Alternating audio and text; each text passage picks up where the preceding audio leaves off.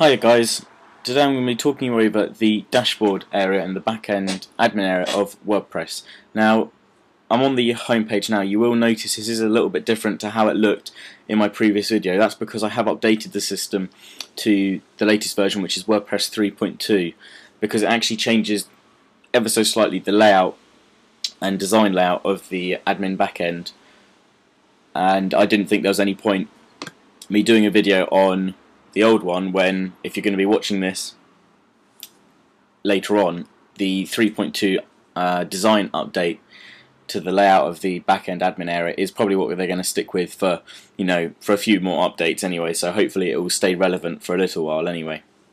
Obviously, if there are any more updates that change any crucial areas of the admin area, I can always do another little video to add on to show you any new areas or features and things like that. Anyway, you'll notice that I'm now using a different theme. It's fairly similar to the 2010 version. This is now the 2011 theme that WordPress themselves have developed for your blog, and actually it does look a lot nicer, I think, than the 2010 one. We've got some nice little animation up here when you're clicking to the search bar. The headers, if I just refresh the page quickly, you'll see the try again. There you are. So the header images are on a random selection. There's about 5 or 6 of them that it will automatically click through when you refresh the page or click onto another page, although it's not doing it at the moment. There we are.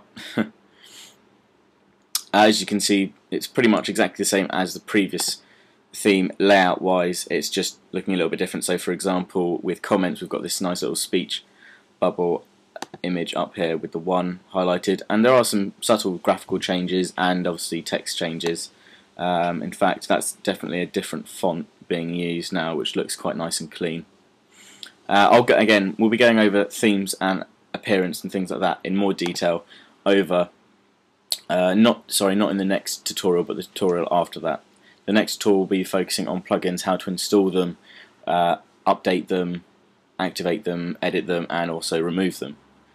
But for today's one, we're just going to be focusing on a brief overview of the back-end dashboard. Now, what you need to do in order to access that is, if I log out first, and then just go back to the site. So when you come to your site, you've got the meta link down here. If you haven't altered this in your blog settings or in the sidebar settings, that will automatically be there, the little login link. However, if you do need to access it, if you just do wp-admin and hit enter or return on your keyboard, it will come up with your WordPress username and password login box. You just hit login, and we'll go into the dashboard area, which is what I've got up here. So as you can see, it has changed ever so slightly with since the last version update. The dashboard is now pushed right onto the left hand side. We've got a full page width being used to facilitate the page.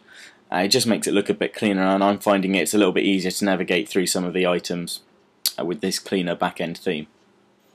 So the first item is the dashboard. It's your home page basically in your admin area that you come to, and what this page is showing is basically statistics, recent posts, news from the WordPress blog down here, other news links that might be of value or interest to you, plugin information, latest ones added to the library, recent updated, most popular, things like that. You've also got your comment approval section there, the latest one, and you also got a quick press section here just to do a quick post or blog or whatever you want to do right from the dashboard, which is quite useful. So the drop down menu, it gives you home, which is this page, and updates, and if you click on updates, you'll have something similar to this. If you're on the 3.1.3 version, you will actually have a notice at the top of your screen saying WordPress version 3.2 is now available. Click here to update. It will give you 2 options when you want to update. It'll either allow you to download it, and then you can manually upload the files, and it will, when you check back into your site, it'll ask you to log in and run an update installer. Fairly simple. Or there'll be another link which just says update automatically, where this reinstall now link is, and that will basically allow WordPress to be downloaded via your site, automatically unpacked, uploaded and installed, and once it completes the installer, it will give you a link back to dashboard where it will reload the system software up to version 3.2. So if you've already done that, you'll see this page here.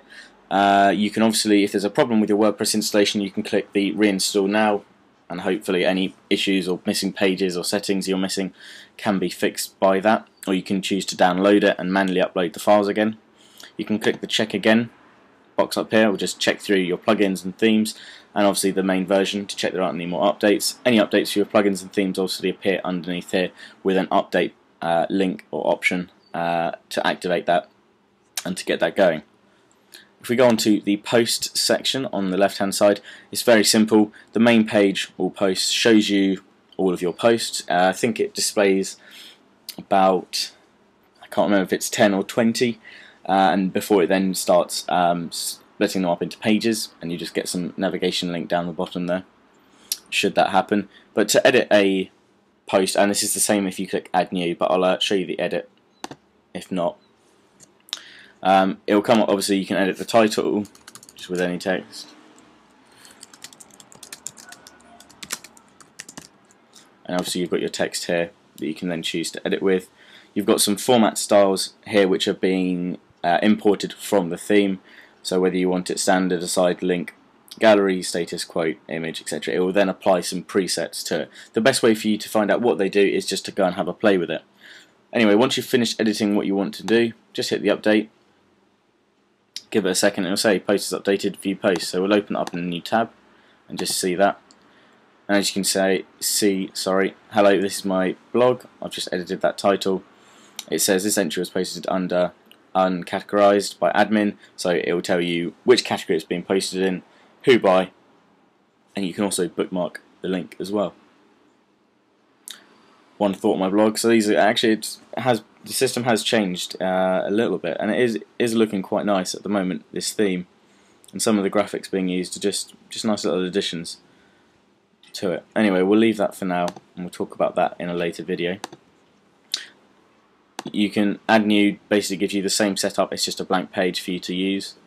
Categories allow you to divide or sort your blog posts and pages. Just your blog posts into categories. If you've got so many on gaming, technology, photography, movies, university, college, schoolwork, whatever you're blogging about, you can set them up into these different categories and actually then set up different pages to display different categories if you like. Or you can then sort via different categories as well. You can do a sort select so that only certain categories are displayed again on individual pages, or when a different search term is used. And that's fairly simple. Just fill in the boxes there with the name, the URL slug, the parent if there is one for the category. So if you've got, I think on my site I have blog posts as a major category, and then I have technology, gaming, photography, etc. underneath that, and then I have some more outside of that. Fill in the description so you just know what's going in, what post should be going in there, so you can keep tabs on that. If we click on to post tags, these obviously help with SEO and searches as well, and also you can have a tag widget at the side of your site which will obviously show a tag cloud of your recent tags or tags that have been involved in your posts. So you can just again fill in the boxes to add your new tag and hit the add new tag button down there even. The media library is for all your images and things that you want to upload to the site.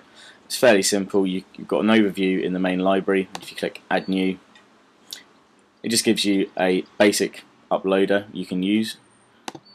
Select files and choose wherever you want to wherever you want to come. They want to come from your PC or Mac or computer, and hit upload. And normally pretty quick. If you have any problems with the Flash updater, you can use the browser one, the basic one that they have built in instead. It will then give you a load of options once that's loaded to put in for the title, links and things like that.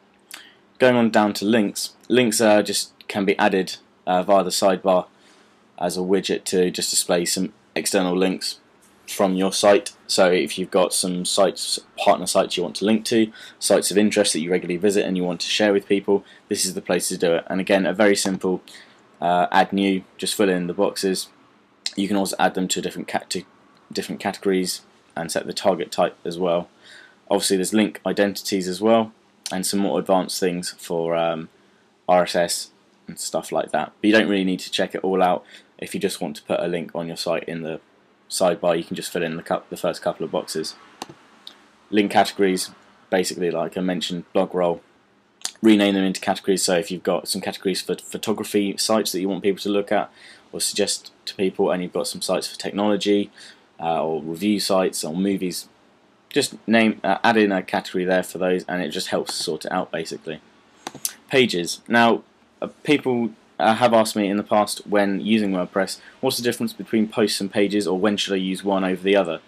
Well, as WordPress was initially designed as a blogging tool or a news tool, a news reporting tool, a lot of people will use posts to post up obviously their new news, articles, reviews and things like that, whereas pages will be used for more static content such as an about page, a contact page, maybe a gallery page, an FAQ page, things like that that aren't necessarily going to be edited or the page content updated on a regular or dynamic basis.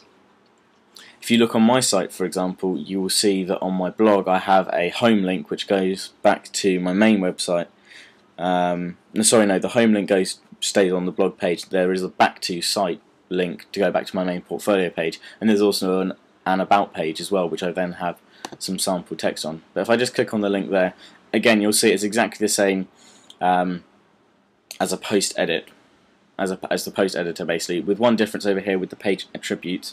We've got different templates to use. Now templates are fantastic, can allow you to do some really fantastic things within the site, and I will again talk over these when we go on to the theme and appearance customization tutorial a little later. Basically they can allow you to have a sidebar, remove a sidebar, have a full content page.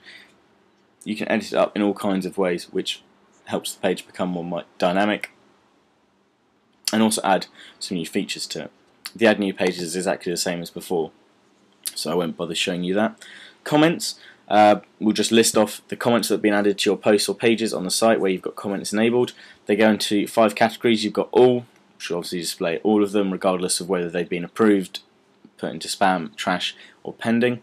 You have any that are pending. You can obviously, these depend on your settings that I'll show you in a little bit, how you've got them set up. If you've got them so that they are automatically approved and don't have to go into a pending, go to the pending class, then obviously they'll automatically be displayed to the site when a user posts them. However, I tend to like to be able to just check the comments coming through. Helps a little bit with spam as well, although there are some really nice plugins out there which will help you remove any spam that might be coming through to your site. And going on to appearance has quite a lot of edits, and actually I'm going to kind of skip over these because we will talk in depth when I do my customization tutorials for themes and things. But basically the overall theme page here basically just shows you any themes that are currently available to you, which ones are being installed and used at the moment, and you've got down here that are also installed. You can just click activate to switch between them, and it also gives you some additional extras. Obviously the widgets and menu are two that will always be there regardless of the theme itself. If we go on to plugins, plugins will just show you any plugins that have been installed regardless if they've been activated or deactivated. So the two I've got here actually aren't activated yet, and I've left them that way so that I can show you how to activate them, deactivate them, set up any settings they require, and obviously remove them should you need to in the next video tutorial. But to add a new plugin, you can click the add new there or here on the menu, and you can search through for what you'd want. So if I want a gallery plugin, I can search through the plugins and it'll give me a list of plugins with a rating, a version and a description. So there's quite a lot there. There's also an editor in the plugins which does exactly the same as the editor that I'll show you later on in the appearance section. It allows you to view the code. Mainly you probably won't want to touch most of this unless you want to edit a plugin specifically for maybe a Twitter one, for example, where you need to input your username and password manually if there's no settings set up for it. However, if you do choose to edit any, you'll probably be editing CSS files the plugins if it's a gallery, for example. We'll go on to the users menu down here now. Now users obviously depicts each user that can log in to the site. You can restrict with some of the custom settings in WordPress and with the use of plugins, user roles and what they can and can't do and or see. But most people will find that the main users of a site will be the administrators or contributors to the site.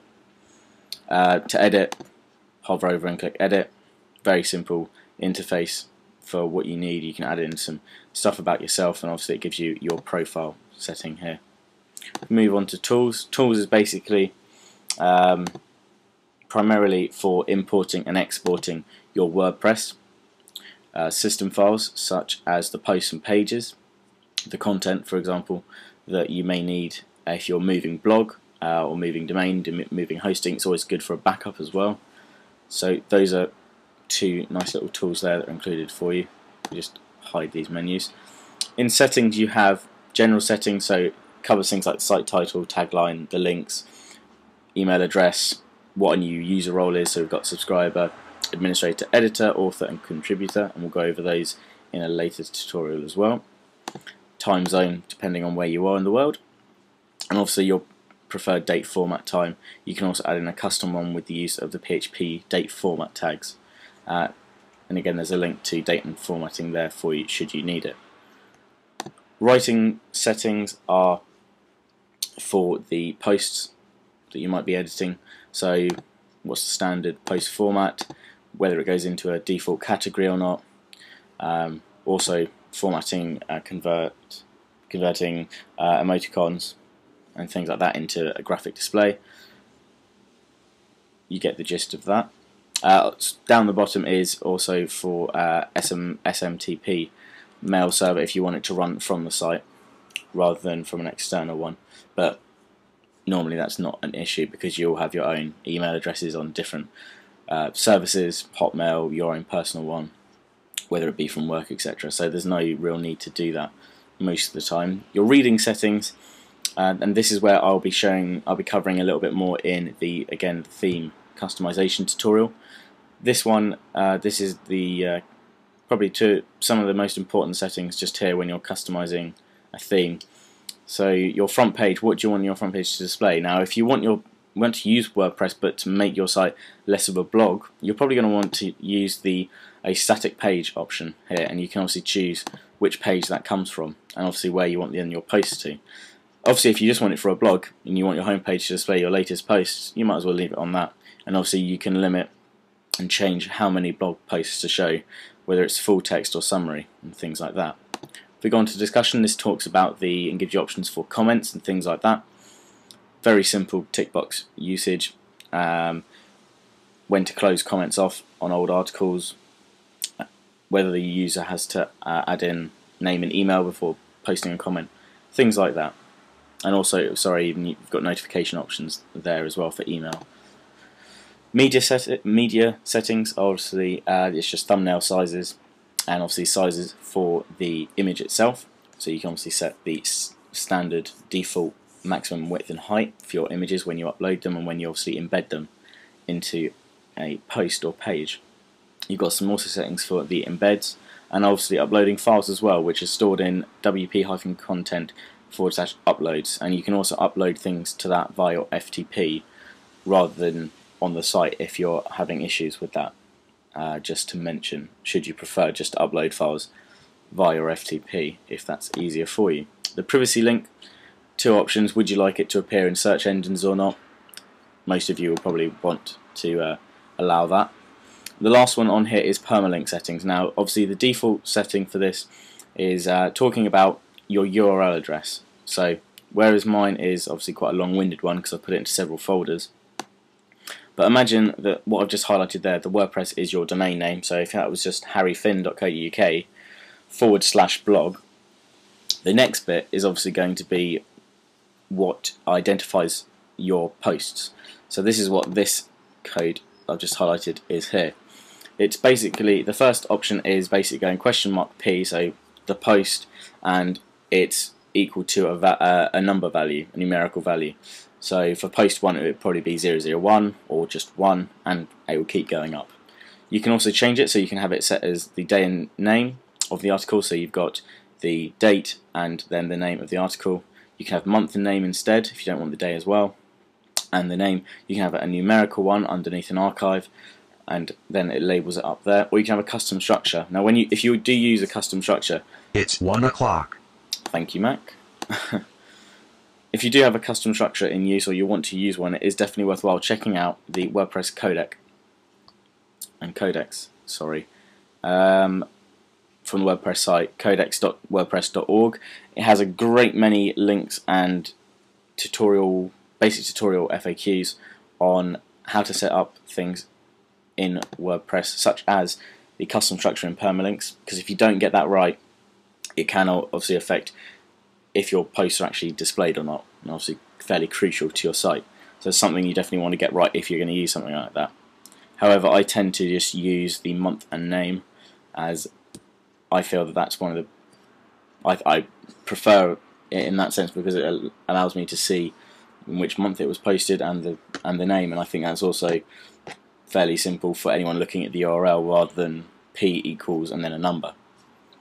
Anyway, that is pretty much all I wanted to talk over on the dashboard settings on WordPress 3.2. Hopefully that's been of some use to you, and obviously the next tutorial will be going over plugins. I'll be talking you through some of the ones that I use most regularly, some of the ones that are quite useful to you, especially if you're just starting up a blog, and obviously showing you how to install those, activate them, edit any settings you may need to get them running, and obviously how to remove and delete them as well, should you need to. The tutorial after that will be the first of the appearance settings, so I'm sorry if you're waiting for those in terms of looking for some good customization tips and things like that. We will be getting to them shortly, and hopefully I'll have the first one of those videos up by the end of next week, because the plugin video will be out hopefully earlier on in the week, so I can try and get 2 done for you guys. Anyway, I hope that's been useful to you. If you haven't already, please do subscribe. If you've got any questions, feel free to comment, PM me, or email me at harry@harryfinn.co.uk. Feel free to check out my site. Twitter and Facebook links are all on there for you. Once again, thank you guys.